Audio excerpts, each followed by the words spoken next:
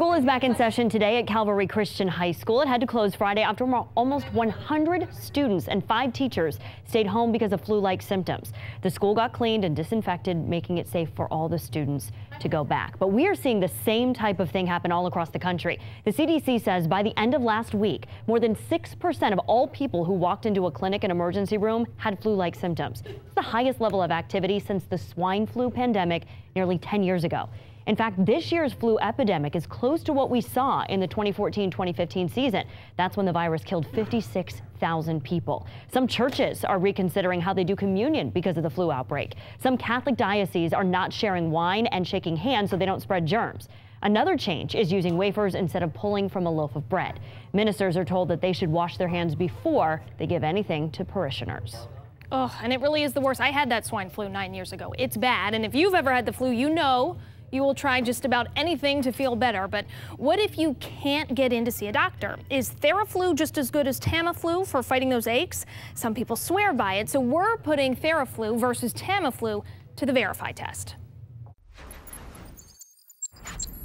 As millions across the country suffer through what the CDC is now calling the worst flu epidemic in almost 10 years, many people turn to readily available medication. That leads to a debate we set out to verify. Is over-the-counter Theraflu as effective in fighting the flu as prescription Tamiflu?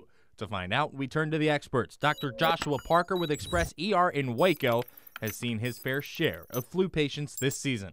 Tamiflu was designed to try and shorten the duration of the flu virus. Meanwhile, its over-the-counter counterpart Theraflu has been popular for years. The commercial's a staple on television for decades. Theraflu starts to get to work in your body in just 5 minutes. But this debate has lasted much longer than 5 minutes. In 2009, the state of Rhode Island Department of Health released a statement saying, in part, Theraflu does nothing to lessen the severity or shorten the duration of flu-related illness. They basically take the edge off, is what I tell my patients. And even as Tamiflu could lead to adverse side effects like it did with this little girl from Florida, it's why the CDC outlined certain guidelines to prescribe the medication. It may be difficult for your physician to predict if you're going to have a reaction to the medication they prescribe for influenza, or in particular Tamiflu. In a high-risk category, and it is strongly recommended to put those patients on Tamiflu. So are Theraflu and Tamiflu equal? We can verify that claim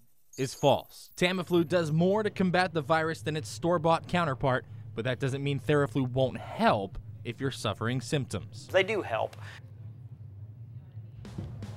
All right, so if you have something that we should verify, grab your phone, shoot a video of your question, and then post it to the 10 News Facebook page. We will check it out and try to verify it.